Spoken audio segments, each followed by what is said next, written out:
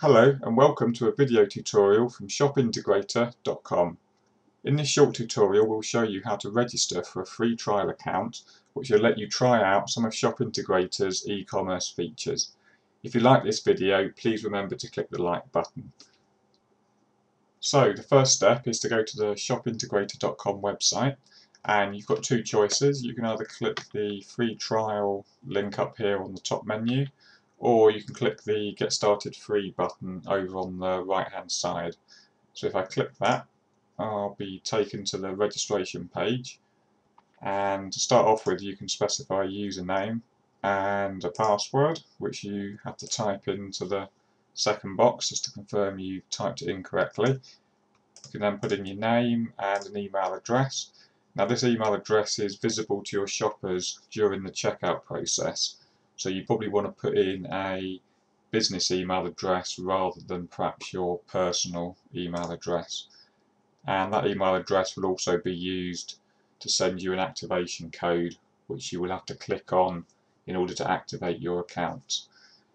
In this next section you can specify your business address, and again this information will appear on customer invoices. You can specify a country, and there's a long list of countries in there for you to choose from. You can put details of your website in here and your phone number in here, and if you're VAT registered you can put your VAT number in here, and again that information would be visible on a customer invoice. Obviously if you haven't got a VAT number you can just leave that field empty.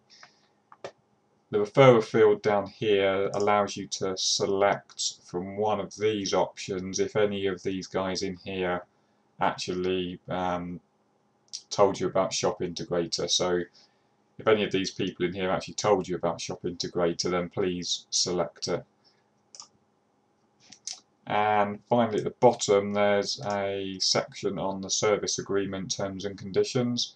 Obviously to use the service you have to agree to those terms and conditions, and if you click here you'll be able to read them. So I suggest before you register you click here, and that will take you to the terms and conditions.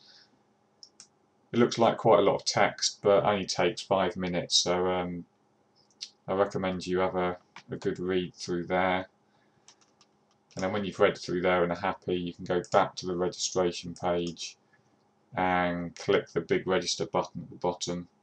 And what will happen then, the system will send you an email with a validation link in which you can click on, and then once you've clicked on that your account will be active and you can dive in and start creating your online shop.